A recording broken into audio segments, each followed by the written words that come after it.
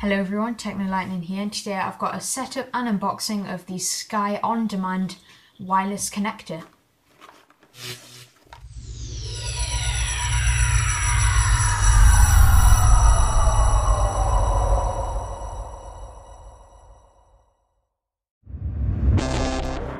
So let's first of all check out what comes in the box. So straight away on top you've got your Sky Plus wireless connector, you've got your UK mains adapter, and beneath the cardboard you've also got your Ethernet to Ethernet cable and some pamphlets. So this is the AirTies and Hello Guide.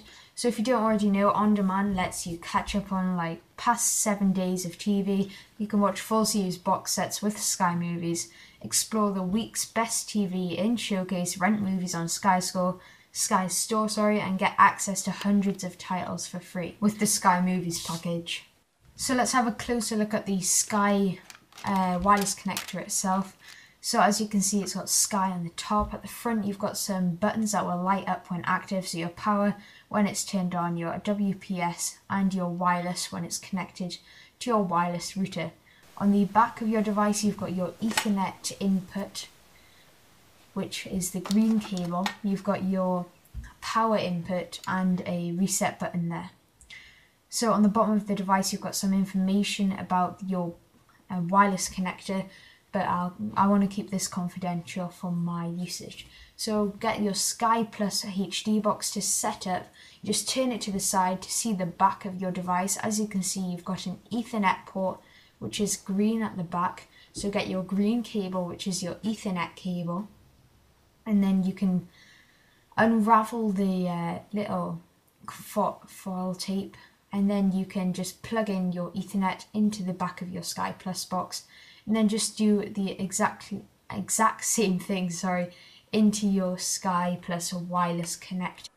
And then you can just input your power cable into the back of your connector, and then just plug your UK mains adapter into your wall socket. So as you can see, the power has lit up. There's no wireless connection yet. If the pop-up doesn't come up on your screen to connect to your wireless network, you can go on settings and then filter through to network, and then it'll go searching for network. Then you'll find your network. I've blurred mine out at the back here. And then click on your network, and you can input your password using the keys on the bottom of your Sky Plus remote, then press select to OK that. So once you've connected it successfully to your Wi-Fi router, just press red on your Sky remote and you'll see all of the features that are now new to your